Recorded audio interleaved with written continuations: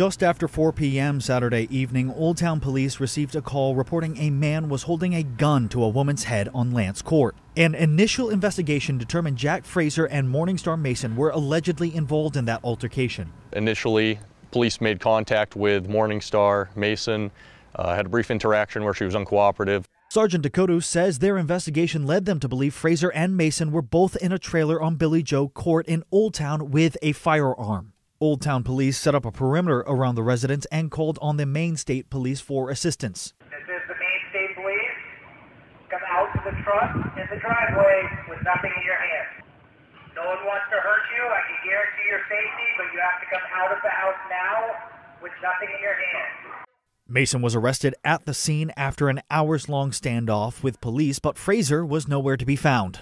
Ultimately, the Maine State Police tactical team made an entry into the residence and established that Fraser was no longer inside the residence, and the firearm that was reported in the original incident was not found. Police are still actively searching for Fraser and say he is considered armed and dangerous. Fraser's vehicle was located in Bangor, but his exact whereabouts are unknown at this time. Authorities say if you see Fraser, do not attempt to approach him.